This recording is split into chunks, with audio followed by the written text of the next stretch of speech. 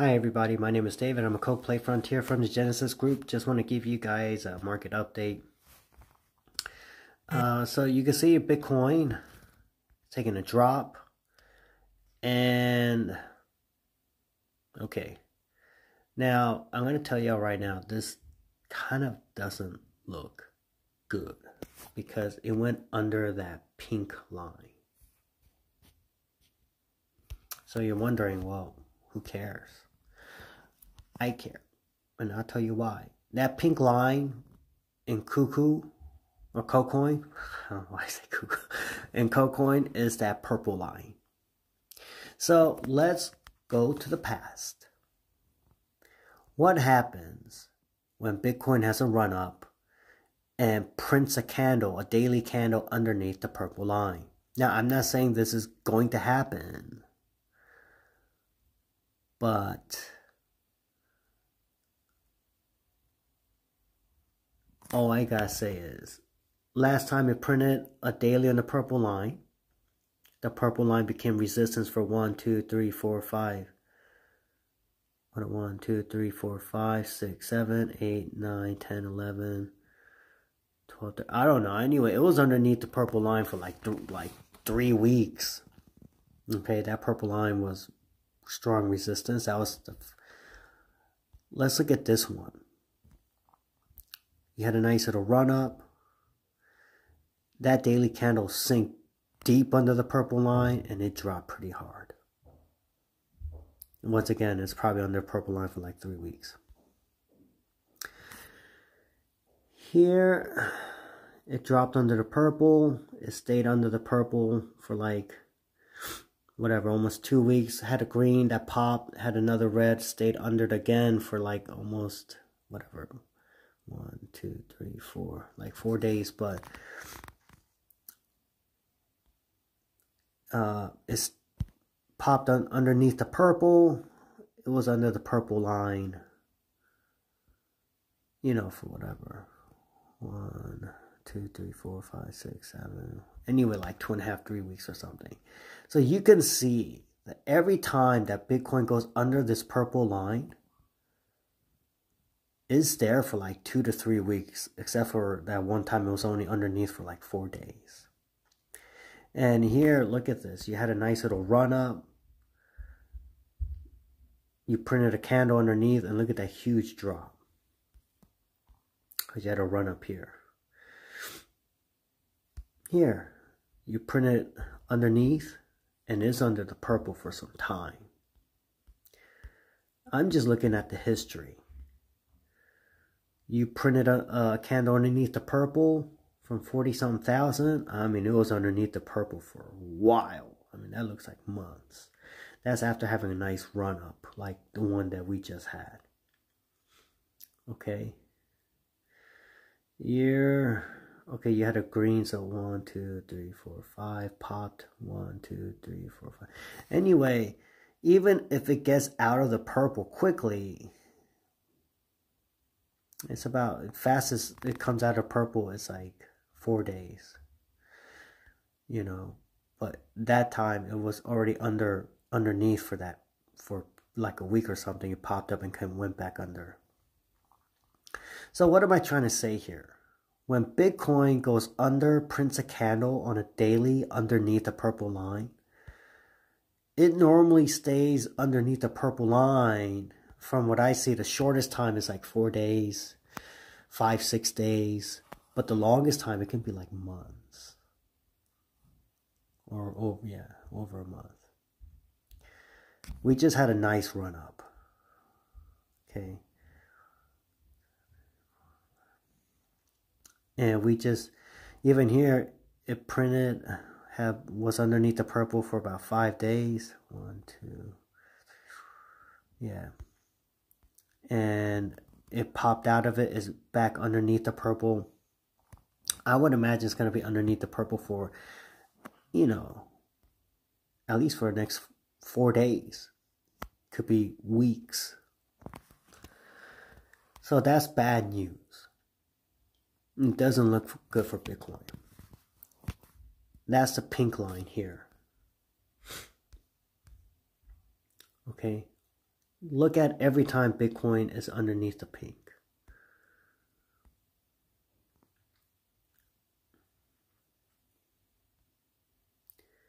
When it gets underneath the pink,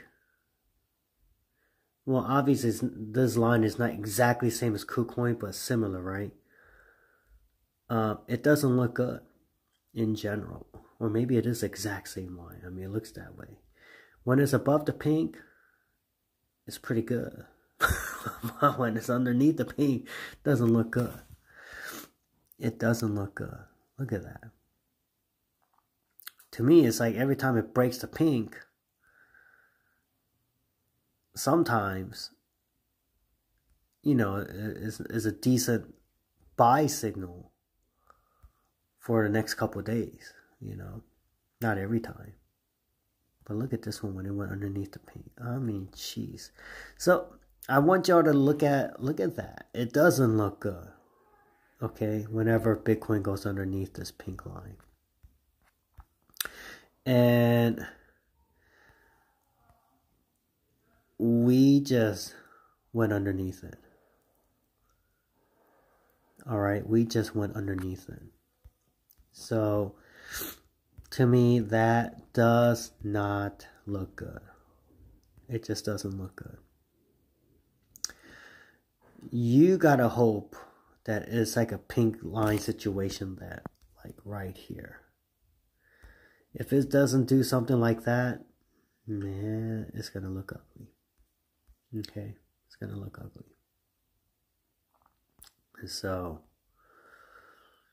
we'll see how this plays out, but right now, being that, yeah, it's underneath the pink, technically it doesn't look that good. Okay, and I would imagine, yeah, you're gonna have some further downs, and probably you could see right here all this price actions from these candles here. Go figures, it's in that same price range, but I would imagine it's gonna get dumped down to this price range here. Now, let's say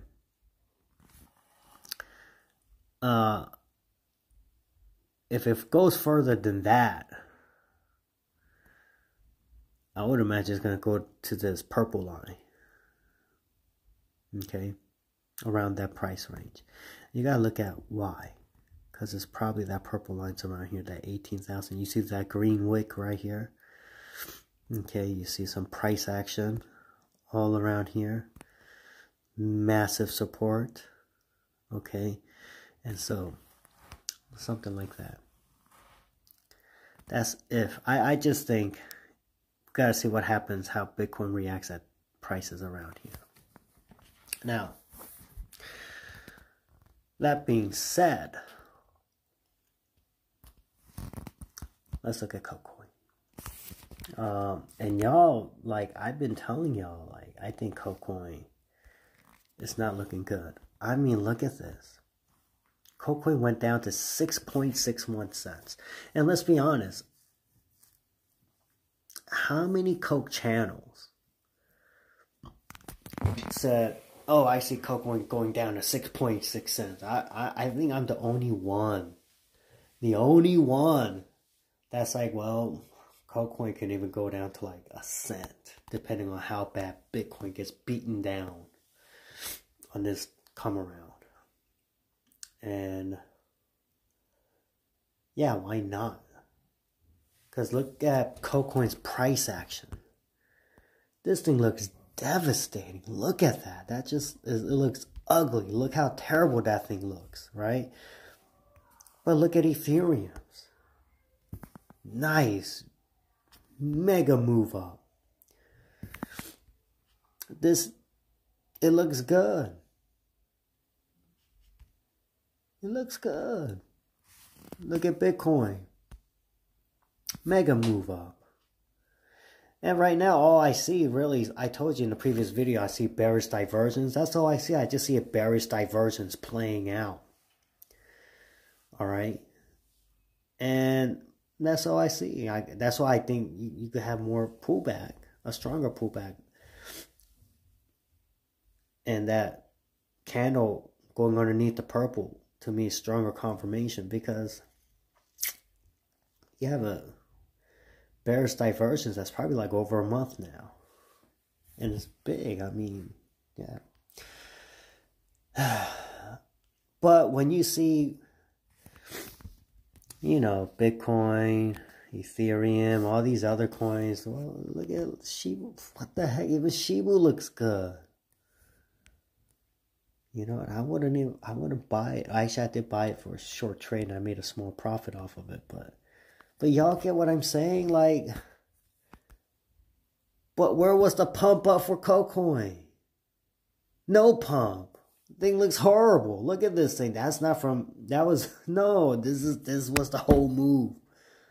It looks like Bitcoin's move but reverse. Ethereum's move but reverse. The other coins move but reverse. And then imagine Bitcoin has big divergence. You see the DXY, the dollar's going up.